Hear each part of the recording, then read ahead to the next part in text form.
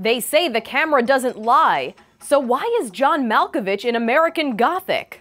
I'm Mara Montalbano for Buzz60. The avant-garde actor collaborated with photographer Sandro Miller to recreate classic images, with Malkovich taking on the roles of the photo subjects. The series, that sounds like it was named by a Brady Bunch character, is called Malkovich, homage to photographic masters. The series pays tribute to famous photographers and their work, like Irving Penn's Picasso, and his Capote, Diane Arbus' identical twins, Albert Watson's Hitchcock with a goose. According to Miller, Malkovich did the job like he would any other acting gig, studying each photo to get into character. The photos will be unveiled at the Catherine Edelman Gallery in Chicago in November, and French magazine Seven Post has the exclusive interview with Malkovich on his transformations and what he thinks about the photos and their subjects. I'd love to know what he was thinking during The Beekeeper. Please don't sting me. Please don't sting me.